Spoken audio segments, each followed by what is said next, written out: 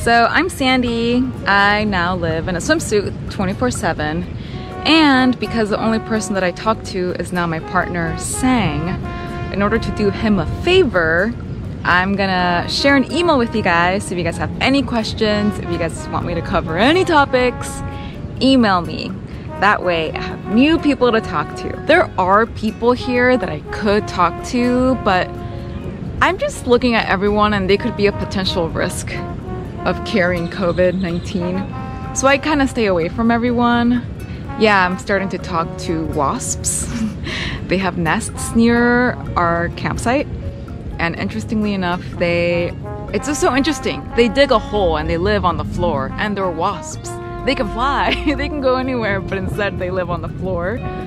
I find that very interesting, which is kind of sad. So email me any topic. It would be really nice to be able to talk to other people. Tommy has been freaking out over this thunder. There is a lot of thunder. You might even hear in the background, the clouds are forming. I'll show you. A thundercloud looks very thick and white, almost like a cotton ball. It's so dense, like you feel like you can grab a chunk like cotton candy. It's not as smooth and brush strokey like a normal cloud is. And there was a bunch of them, and it's been thundering, so Tommy's hiding in the van. Conlino is doing really well. He has spent most of the day in the river because it's been so hot. It's been so incredibly hot. I don't know what to do with myself. I just lie down in the bed and have the fan on me and take a nap. Which is, I'm really lucky to do that because everyone around me is working so hard. We're in an indigenous community. They speak Nahuatl here, and they work all day, whether it's like sweeping the floor, which takes time because everyone has dirt floors. And I might add, I've been getting into sweeping our dirt floor because it feels really nice and it makes it really nice and pretty after you sweep. It reminds me of the Japanese like sand raking. It's similar, but it's very relaxing. Anyways, these ladies get up at like 6 o'clock in the morning, sweep their house, then they hand wash clothing. Having a washing machine here is like a novelty that not everyone has. So when someone gets a washing machine, it's a talk of the town. On top of that, everyone makes their own handmade tortillas, which takes a really long time. They set up a fire, they have a fire oven, so they have to collect firewood beforehand. It is a lot of work, and these ladies also have a side business. They sell tamales. Unos tamales, por favor? Sí. So we just bumped into the tamale lady. She sells tamales and tacos. Alito.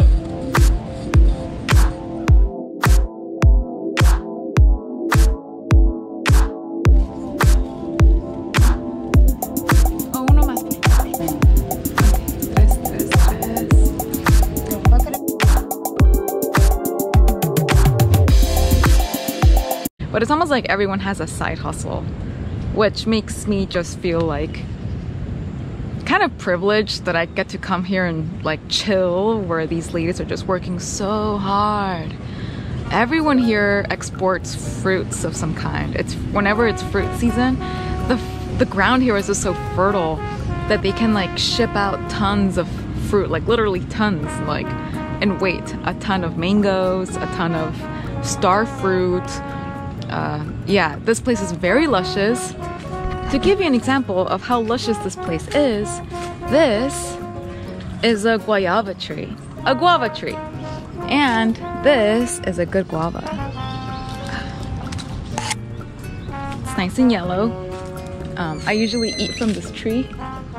And I'm gonna assume that it's clean because, I mean, it's pretty organic here. It's so organic that you kind of have to be careful when you bite into a fruit that you grab from a tree.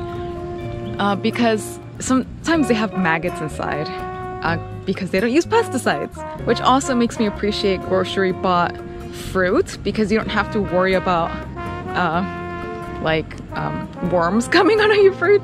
But let's see how this one is. Okay, yeah, it's clean.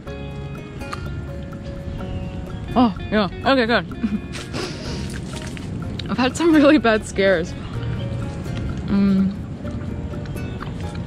So yes, life is good. If I don't go surfing, I'm usually just like taking rinses several times a day. And the humidity is quite nice, but it's even better when it rains, because when it rains it just cools everything off so nicely. And there's been just beautiful lightning storms at night. Like, thankfully it doesn't thunder. These lightning storms are so far away into the distance that you don't hear the thunder, but you can see the lightning flashes. So it's just like lightning flash after lightning flash into the ocean. And this happens around midnight. I couldn't sleep last night, so I took this time lapse. And it's nice because without thunder, Tommy doesn't freak out.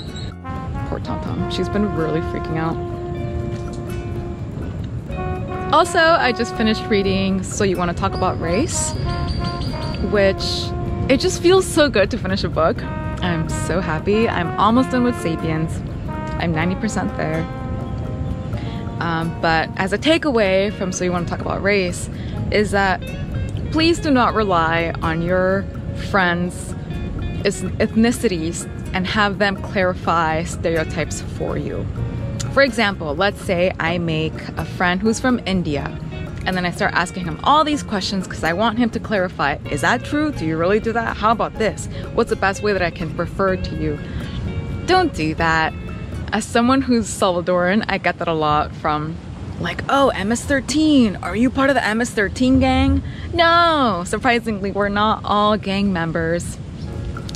Things like that. Like, just because we're a person of color doesn't mean we're your go-to person to clarify things for you.